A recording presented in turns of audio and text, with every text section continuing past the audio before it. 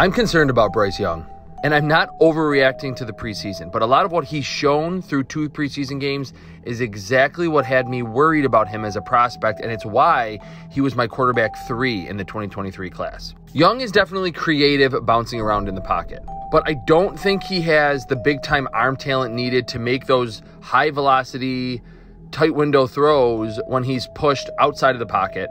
And he's just not a supremely gifted athlete to be able to run away from NFL pass rushers on a consistent basis like he did in the SEC. Now, this is not a prediction saying that Young is going to be terrible as a rookie, but he just has probably the least impressive #1 overall pick traits that we've seen in a long time. Now, mentally, he could be there, and he might operate Frank Reich's system pretty well eventually. But even on like the best completion that he's had this preseason, the ball just lacks zip and he's taking big hits because he's not explosive or super fast. So I've given my thoughts based on Young as a prospect and what he's shown through 2 preseason games. What do you think about the Panthers rookie quarterback?